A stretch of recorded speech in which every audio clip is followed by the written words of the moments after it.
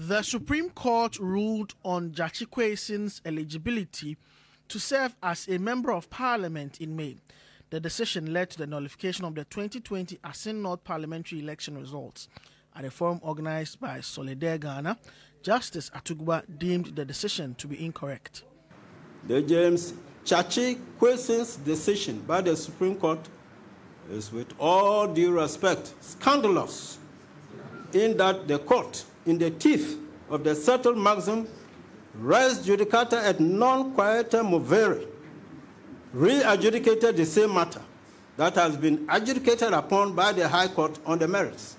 Never seen this type of thing in any judicial system. All that was left was its execution according to court processes. Again, the stress laid by the court on the statutory processes for acquisition and renunciation of citizenship shot itself in the foot. If the certificate of renunciation is so mandatory and conclusive, why was it not conclusive in its effect to qualify Gyakye Quayson when he received it dated 26 November 2020, whereas the parliamentary election was held on 7 December 2020? He advocated for changes in the appointment process of judges in the country.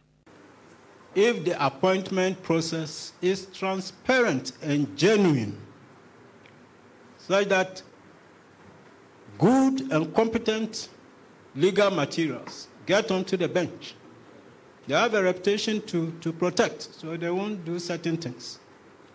But I appeal to the lawyers that they should have mercy for the country also.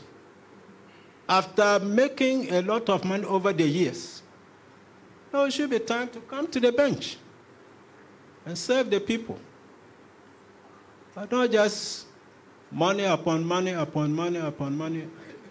Justices of the Supreme Court hardly speak when they are still in office.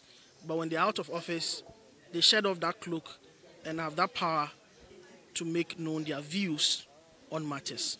That is what has happened here, where Justice Atuguba spoken his mind on contemporary legal and judicial issues. Duke Mento Opoku, TV3 News, University of Ghana, Legon.